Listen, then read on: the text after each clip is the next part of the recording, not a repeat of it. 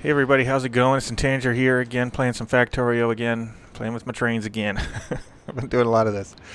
And I've got some new features today. I'm talking about my new version 2.0.3, and it adds several fixes and new features. Number one, and one of the more requested is I got the flex fluid trains working.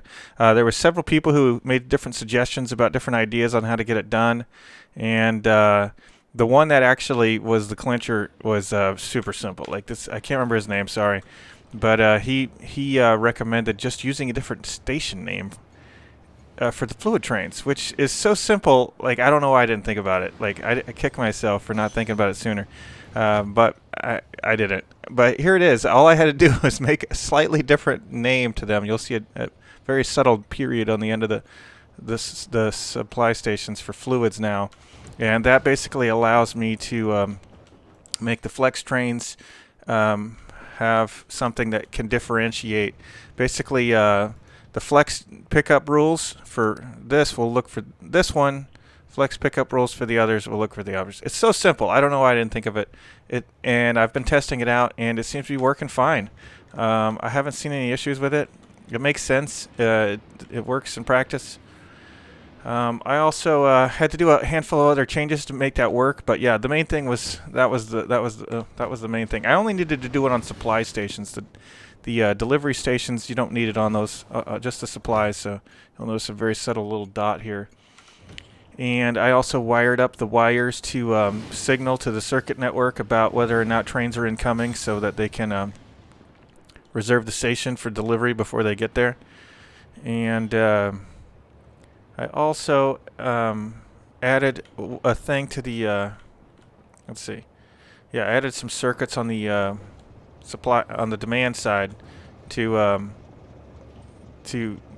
just like with the other ones. It's the same as the demand side on items, but I had to wire them all up.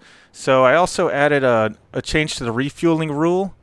There was a bug in here on one of the versions of the trains. There's 4 different trains. One of the rules for one of the trains had this as a parameterized type. So if you plopped that one down first, it would mess everything up.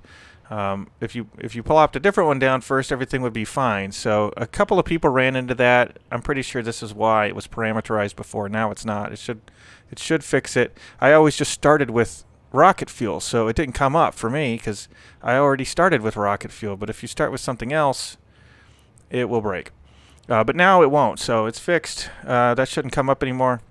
I also added where it checks to make sure that the fuel stop is not full, because I had a situation where if I put several trains down at once, they don't want to go refuel, and they just sit around until they could get there. Now they won't. They'll go to the depot if they can't get to the fuel, and they'll wait until they'll wait their turn where they're supposed to be. So that's been fixed. I also slightly moved the poles on the fuel station so that you can line them up a little more easily with regular depots. While you're you can place them all in a row, and they'll line up a little better.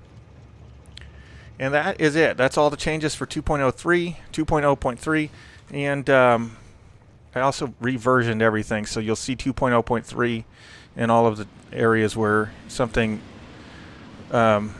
needs to be versioned. This is because if you place a blueprint down that has a new version of this, it will ignore it if it's already defined. So in order to define it new each time I have a new version, these have to be reversioned.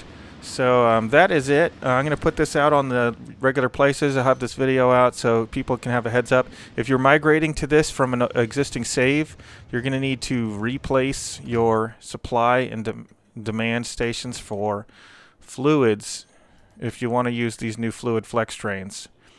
And actually, you'll have to replace your fluid trains as well.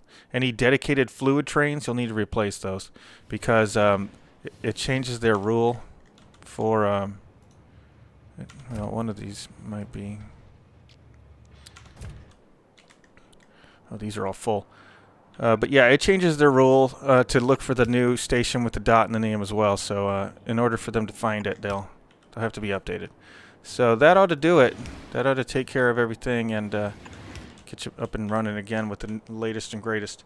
All right, guys, that's it for now. One more thing I forgot I also fixed. You don't actually have to do the fixes anymore. Like when you import the blueprints, remember I made a video where you need to go through and fix the parameters and stuff. You don't have to do that anymore.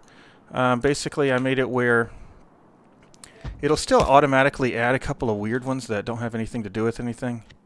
But you can safely ignore these guys. It no longer parameterizes this one. Apparently, if it has a name, it assumes it's a parameter, even if it's not a parameter. So I just removed the names. So that took care of that one. Yeah, that was the main one that was making me have that extra dialog box. It's gone now. So that's it, guys. See you next time. Have a good one. Bye.